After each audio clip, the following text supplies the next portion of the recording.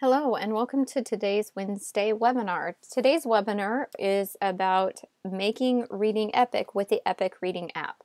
And this presentation is based off of a training session I was going to do at the winter workshop. So if you'd like to find the presentation resources, you can go to bit.ly/makeepic and you can have all the slides from the presentation. So first of all, let's look at what is Epic. And Epic is an app that can help transform your reading classroom and give students choice in reading in a digital format. So Epic is actually the #1 children's ebook library, and it gives unlimited access to students and teachers for free of over 25,000 high-quality children's books. And those high-quality children's books are ones that are recent titles. They support AR and Lexile levels. And there's all different kinds. You can have a book read to you, you can have videos, there's all different things inside this app as well. So I'm going to get out of the presentation and I'm going to jump into my teacher page. We're going to look at the teacher page first and then we'll jump into what the students would see.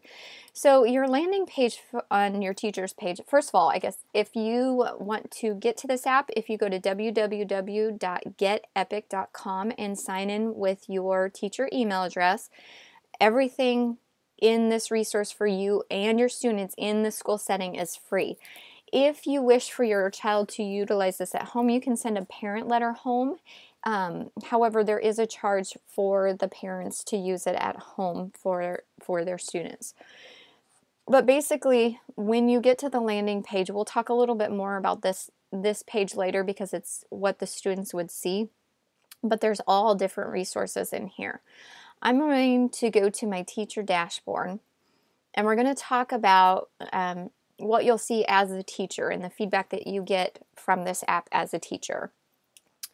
So basically, you can set your students up with their own little profiles, and you can upload your class via a CSV file.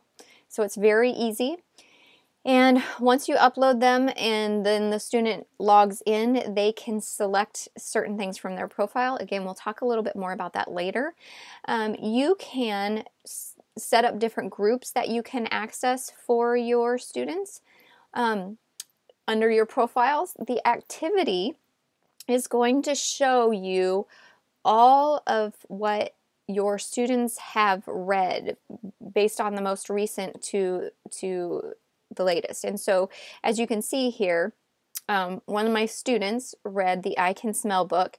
She read that book in 1 minute and she flipped 13 of the pages on this date. Now, what's important about that is you can tell if the student actually spent time to read that book or if they were just flipping through the pages and not reading, because it is time-based.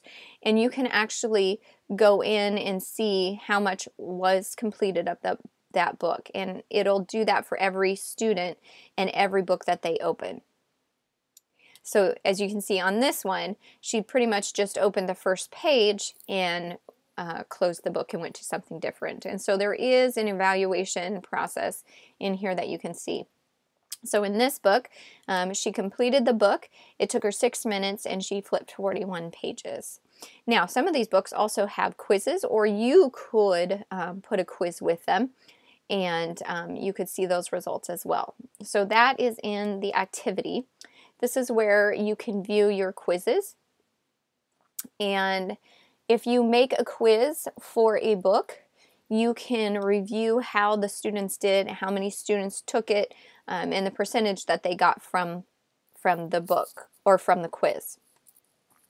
Assignments is where you can set up a group of students and then get a collection of books. If you set up a collection of books, and you can assign those to the students along with their quizzes. And so you can see I have assigned this living and non-living to 2 students and 0 have completed it. Also up here at the top, you can kind of have a quick evaluation of your class. So I actually have 37 kids loaded to my class. The 7 books have been read, 1.1 hours of reading for the whole class, and there's been 1 video watched. So that is from the teacher perspective. And under this, you can come in to search, and I'm going to show you a little bit more of that later, but you can search by topic level. You can come down here to search advanced, and you can filter by AR or Lexile level. You can sort by age, and you can sort by fiction and nonfiction. So I'm going to go here and I'm just going to select AR level, and then I'm going to type in plants, because we've been working on plants in science. And then you can kind of see, I'm going to set the AR level again here. There we go. What the information that it gives you. So here it's telling you that there's a group of books called Plants Kindergarten. The age range is 6 to 8. There's 1 video and 41 books in that collection. And if I keep scrolling down, you can see that the age range changes. And right next to that, you can actually click here and add it to a group or a favorites list. You can select from collections, books, read to me books, videos, or audio books. So what's the difference between a read to me book and an audio book? Read to me book is strictly where the book, you can read along with the book. And so if I click here and I click on one of those books, it's going to take me in and it'll read the words with me.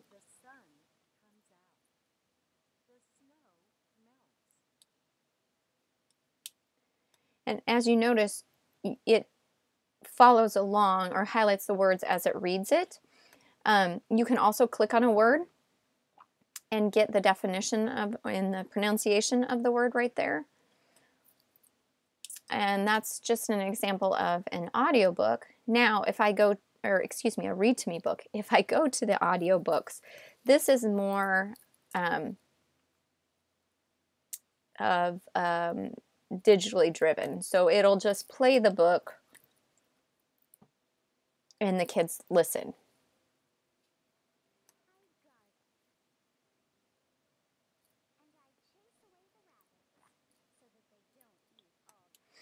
So when you open a book, you also get some information on that book too. So this is a 7-minute audiobook.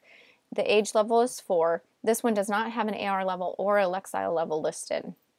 And there's also a rating that comes out up here. And you could, this is where you as a teacher can create a quiz for this book or add it to a collection that you've already created. And these are some collections that I had created just to show you. So if I click add to a collection, I can say, okay, I want to add this to my kindergarten audiobooks, and then it puts it in that collection. Okay. So now I'm going to take you into what a student would see and how easy it is for a student to get into this reading app. Okay, now let's go in and look at Epic from a student perspective. What I like about this app is that you can actually have, if you have a shared cart of iPads, you can actually include more than one teacher account on the Epic app, and it makes it very easy. So as a student, I'm going to open the Epic app, and then if you have a shared cart, like I said, you can have multiple teachers on here, but then they would just select their teacher, and then they'd go in and they see everybody in their class. And so they need to select their name, and I'm going to select a new one that I haven't opened here yet. And the first time that they open their app, they get to select different things that are interesting to them or of interest to them. And so then they select next, and then it takes them into their basically their recommended profile based on the interests that they chose. Now, if they ever want to change those interests, if they select my preferences, they can go back in and change their preferences right here as well. And so they can add different things in here as to what they're interested in. So once they do that, The recommended options are going to change based on their recommendations or their choices that they made. And so if I scroll through here, as a student, I see different recommendations of, here's some featured collections, and that's a group of books, recommendations for that student at that level with those interests. They also have learning videos that are recommended for that level.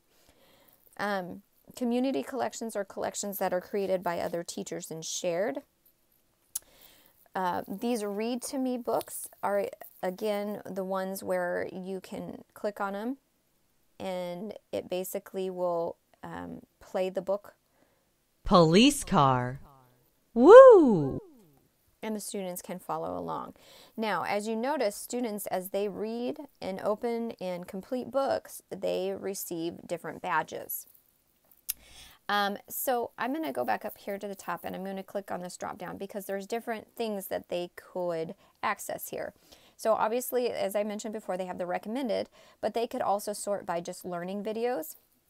And teachers, I suggest that you check these learning videos out because if you're working on something specific, there is some really great learning videos in here that can go along with your topics or your curriculum areas. The collections are the collections that you can set up for your students, or the collections are also ones that are related to the student interests, and it will give them a whole group of books that are related to those interests. Popular books are the ones that receive high ratings from students in their interest levels, and so they can search through the most popular books.